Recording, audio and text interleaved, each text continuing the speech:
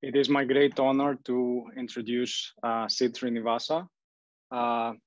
Sid is an IEEE fellow and the Boeing endowed professor in the Paul Allen School of Computer Science and Engineering at the University of Washington, where he directs the Personal Robotics Lab. Sid is a full stack roboticist with the goal of enabling robots to perform complex manipulation tasks under uncertainty and clutter with and around people. To this end, he has built several robots, including Herb, Ada, Chimp, Musher, and has written software frameworks such as OpenRave and Dart, but also Best Paper Award-winning algorithms such as Chomp, BeatStar, Legibility, that are used extensively by roboticists around the world. Sid received his PhD in 2005 from the Robotics Institute at Carnegie Mellon University. Besides being very academically active, he's also active in sports. So he's played badminton, and I think recently a lot of tennis, or maybe not a lot, but some of it. He's a fan of Roger Federer, I saw, so I'm very excited to see that. With that, Sid, take it away. Thank you, Chris. Yeah, it's a great pleasure to be speaking here to you all. Chris, if you don't mind just giving me like a 2-minute warning, just so that I know when to wrap up. I want to be respectful of time. Thank you. Today I'm going to talk about some of the work that we've been doing as part of the Curious Minded Machine program, funded very generously by Honda.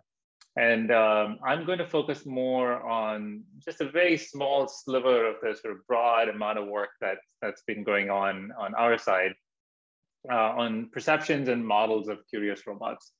Of course, please do feel free to put questions in chat and other things, and we'll make sure that we get to that as fast as possible. And I'll also start citing the different people who worked on these as we go along. The talk today is really about curiosity, but curiosity has fascinated me for the past few years because it's very, very hard to define what exactly it is. So let me take some stab at like my own interpretation of it. And of course, everyone's interpretation is different, and that's what makes curiosity so fantastic. I have so many puns on curiosity now. But I think the way I've been thinking about it is, and this is fairly consistent with historically how I've been thinking about algorithmic human-robot interaction, is that a robot performs actions based on optimizing some long-term reward, right? So here, this is just sort of your optimal policy, which is the max over expectation of the reward that you're accumulating. And of course, all of these details are important, like what is the expectation taken over, what is the reward, how is it defined, all of that. And very important for curiosity, at least to me, is that a human is observing this behavior of this robot and wondering what's going on, right? And so I think for me, the human interpretation of robot behavior is critical for how we define things like curiosity, or even the things that I've done in the past, defining legibility or trust or even adaptation. So I'm going to state one tenet that I believe in, which is if there's no one watching you, and if that person who's watching you could be someone external, an observer, or even yourself, we often watch ourselves, then there's no curiosity. So curiosity demands, just like legibility or trust or adaptation, demands the existence of some observer who is interpreting the robot's behavior. So robot behaves, there is emergent behavior that is human interpretable as curiosity. I also want to talk about curiosity in the continual learning context. So this is a little bit slightly more technical. In our lifetimes, or in the robot's lifetimes, it has a history of interactions that it's had in the past, a present which it is currently working in, and an uncertain future of possible future interactions it could have, possible scenarios. And I think one way of interpreting curiosity might be to introspect the past to help the present. We're in the present now, but we use the scars that we've developed from our history to really help us guide how we want to behave in the present. And in many ways, we are seeking things that are familiar to us and searching for things that we may have encountered before in the present, such that those behaviors in the past can help us in the present. So that sort of seeking behavior might be interpretable as curiosity. But also I think, and this is sort of more related to the cognitive science thinking around curiosity, which is we want to explore the present, not just to help solve the problem, but since we are sort of integrating over our lifetime, this goes back to the expectation I was talking about in the previous slide. If the expectation is over the present and the past, well, then you're just trying to figure out how best to work in the present. But if the expectation is over our lifetime, then what we're doing also, and this will fall out of the mathematics of the interaction, is we're exploring the present to help our future, right? There's future SIDS who are probably going to be doing various things. And as Chris pointed out, like I've been playing a lot of tennis, not as much as I'd like. And I often do things on the tennis court, and I'm sure you do too, in whatever sport or other activity that you're in, that are not necessarily to optimize my present, but to optimize my future. Maybe I want to, see what the, what the wrist lag, what increasing the wrist lag in my forehand would do to my topspin, right? And that might not necessarily be the right thing to do here, but hey, it helps future SID. So that's, I think that both of these are important for trying to interpret how we're exploring curiosity. So I think the two questions that the sort of our team has been exploring in terms of curiosity have been, how do humans interpret a curious robot?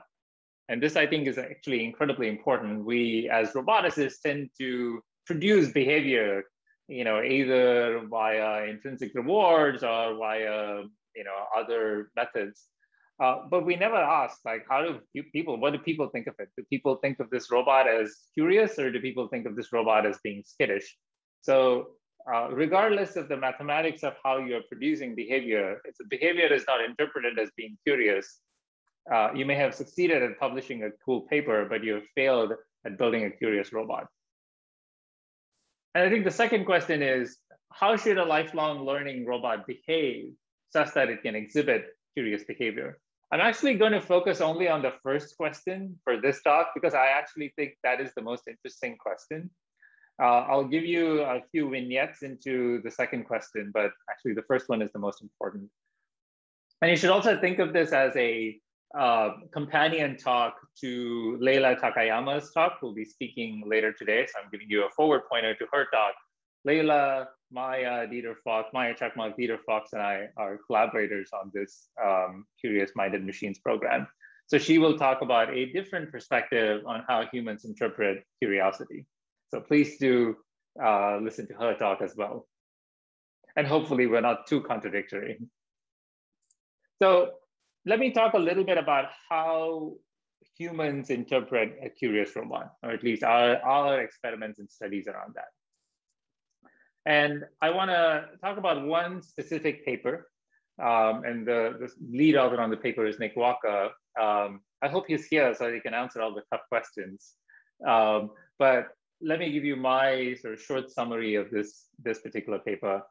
This is published at HRI, the HRI conference last year. So let's consider this scenario. There's a human, and they ask a robot to do something. Maybe they tell the robot, hey robot, go fetch me an apple. Now the robot, like any good robot, wanders off to go fetch you, hopefully, your apple. We've all built robots and we know that, with finite probability, it'll not do that. And as it wanders on, it sort of stops by the recycling bin and sort of stares at that for a bit. Now, if you're like me, you're starting to sweat a little bit and you're starting to think, what is going on, right? And is the robot incompetent, childish, distracted? So many emotions. But at what point do we think that the robot is actually curious, right? And that was the study that we wanted to conduct, right? Let me give you the details of the specific scenario that we're looking at. The human tells a robot to explore the contents of a particular bin. Let's say it's bin E here.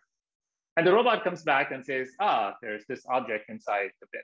Of course, I'm only showing you the cartoon, but we ran studies with a real robot, which was interestingly called Curie, which is this adorable robot built by Mayfield Robotics that we have a set of. So a robot comes back and tells you what it is. So at this point, the robot wanders off, does its thing, and comes back. Now, of course, you can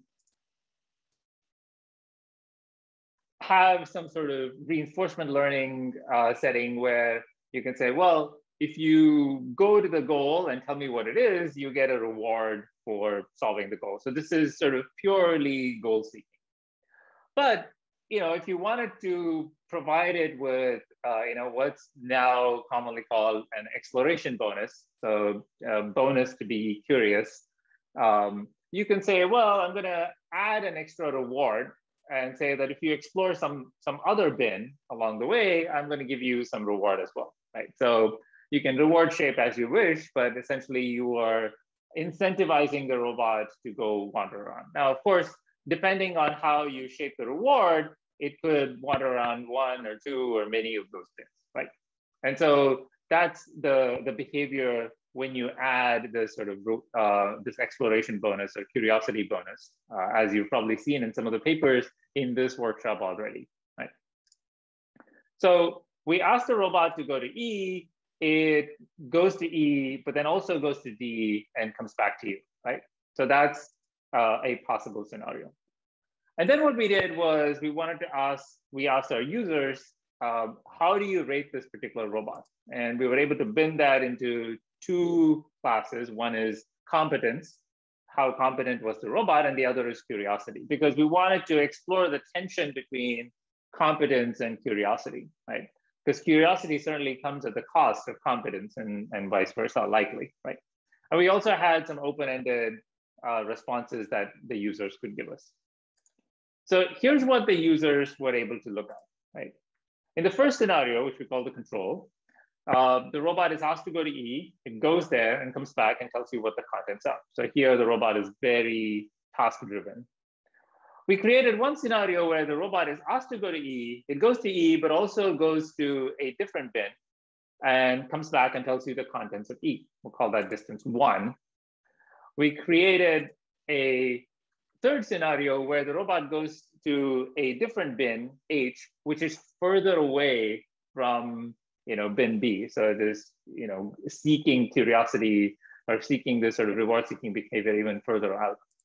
And then finally, we had a scenario where the robot looked at a different bin before it went to its assigned bin. So here it is, we're changing the order by which we are exhibiting the curiosity. And then we judged it based on a competence scale and the curiosity scale. So here you see the distribution over the responses. The responses go from left to right, which essentially goes from sort of not competent to competent. One thing that you see immediately is that the robot that deviates from its path is seen as less competent, but seen with some significance as more curious, right? The increasing of the distance doesn't particularly significantly change the perception of curiosity or the competence, but certainly decreases the level of competence without significance. And likewise, whether it was done before or after, the robot is seen to be sort of equally curious and equally less competent than the control. Note that all the policies and all the examples where the robot deviated, did an off-task action, were significantly less competent than the control and significantly more curious than the control.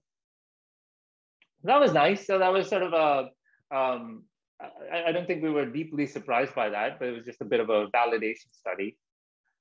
And here were some of the open-ended responses, right?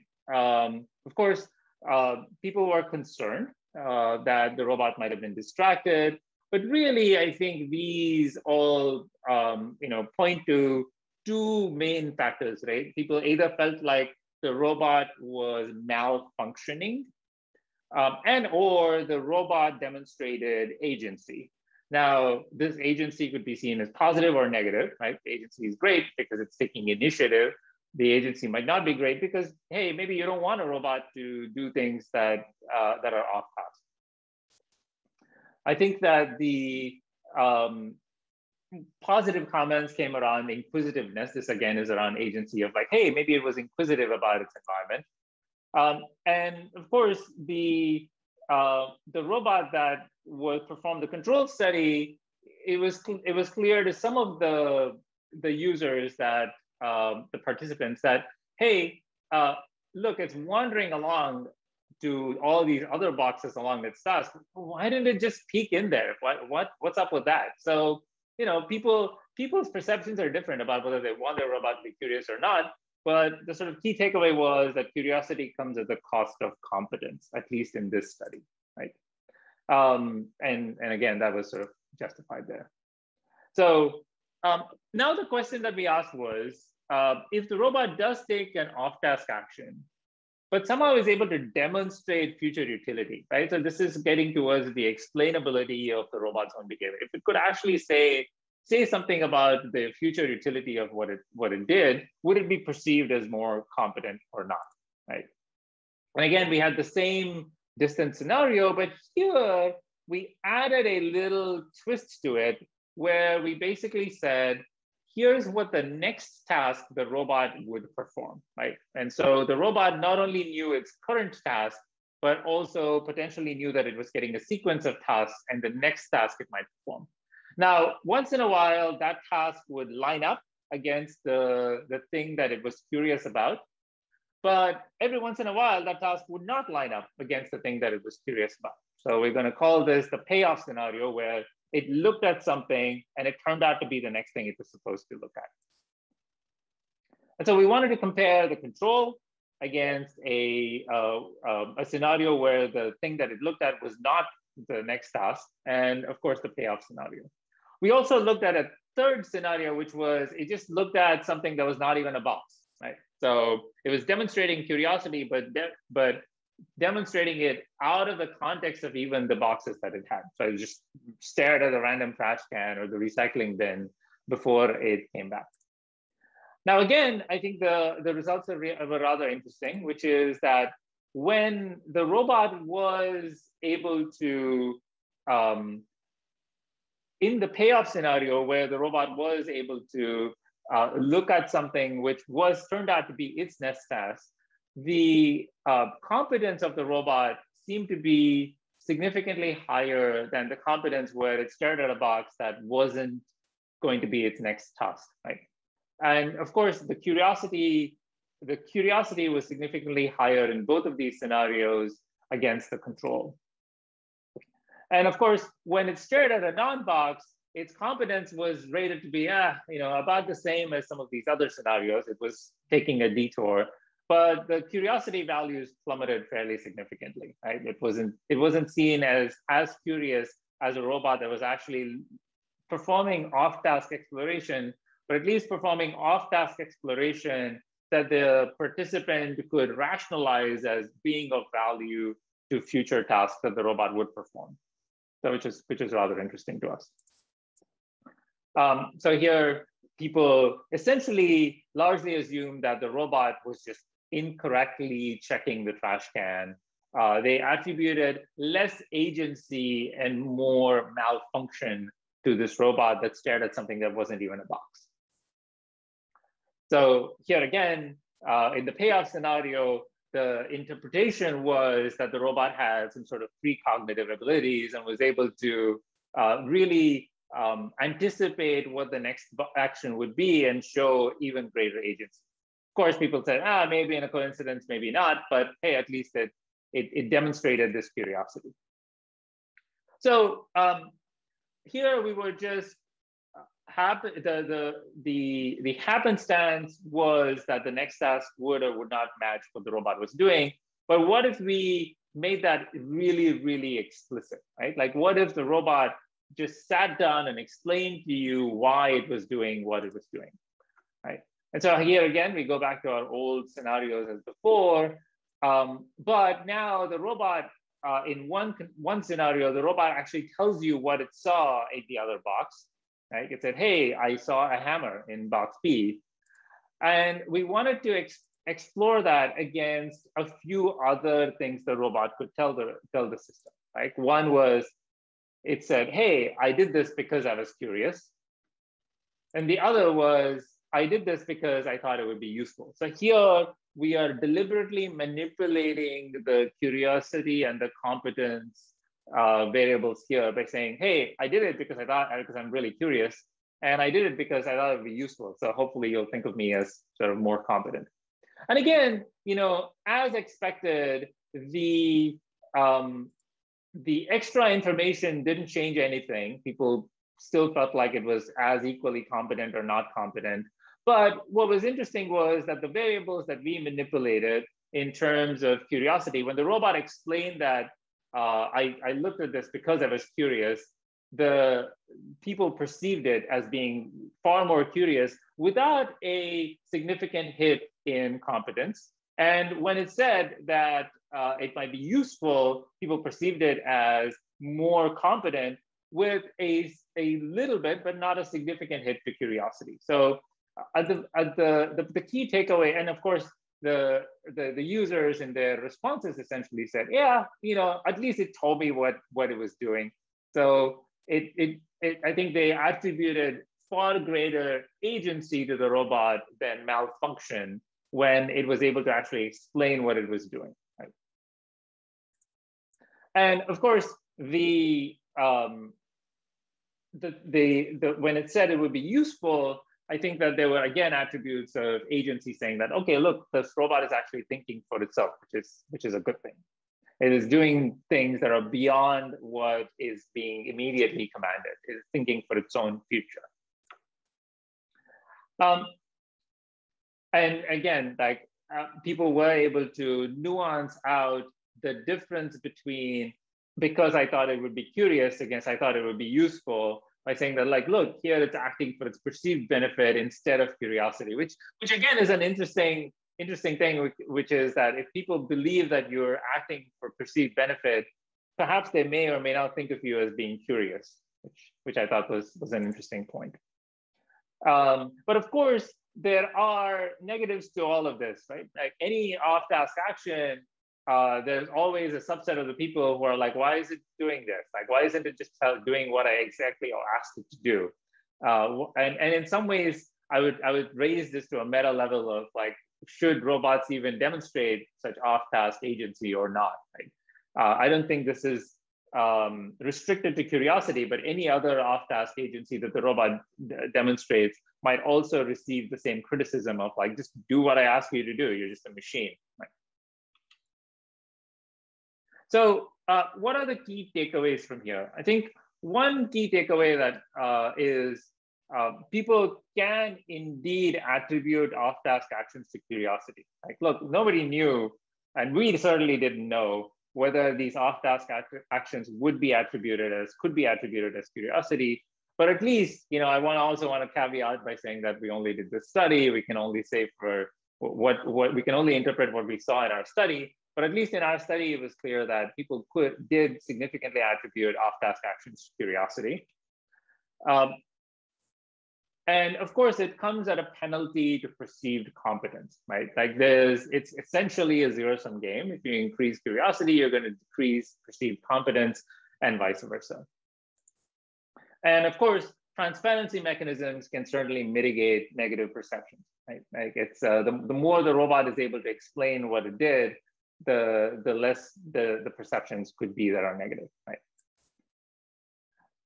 And of course, like, there's just so many of these actions that could be attributed as various things.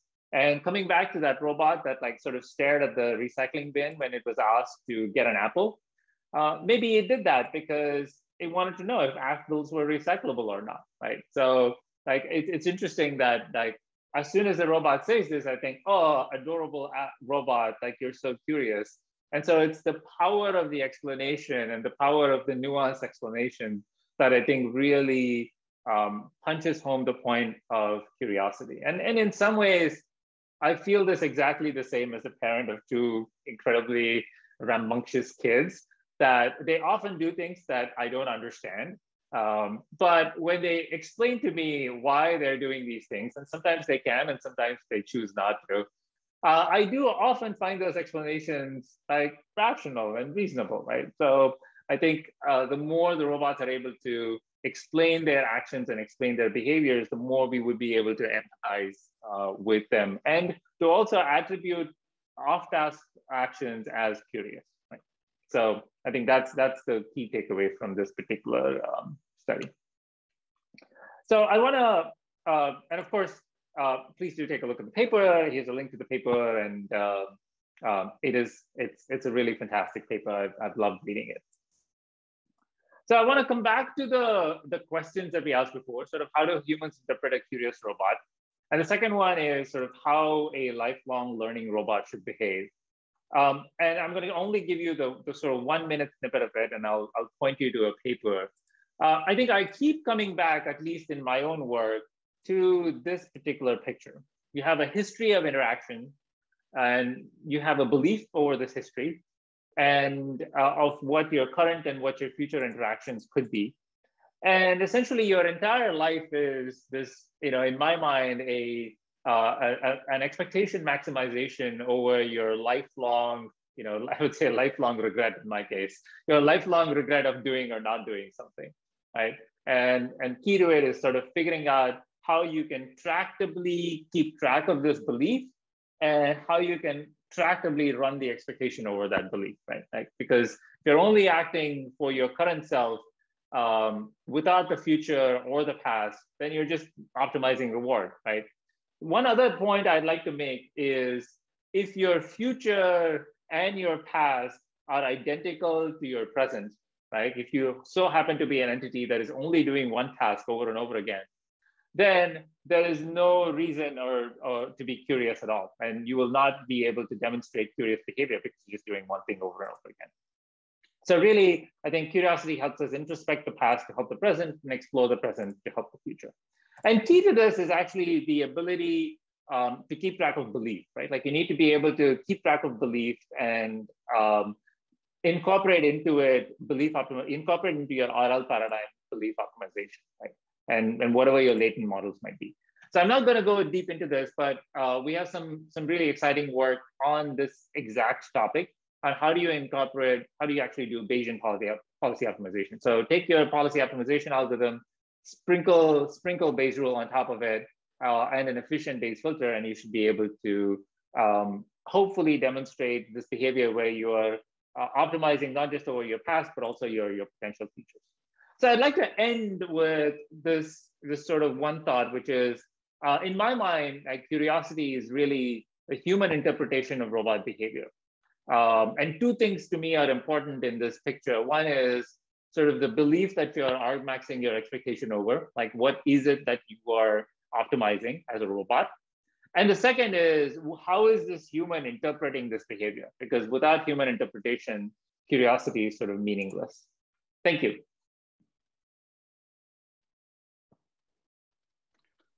Thank you, Sid, for the great talk. Questions from the audience first. I see we have one in the chat. People feel free to post more. The question is, what's your experience regarding using people's opinions to evaluate these robot qualities? I think it's referring to the main studies. Mm-hmm. And how does that methodology impact the relevance of the results? I'm guessing that has to do with generalizability. Yeah, I mean, I think also like I only see Chris on video, so you know, if people want to come on video, at least I'll get to see you. I don't know if you don't allow people to come on video, Chris.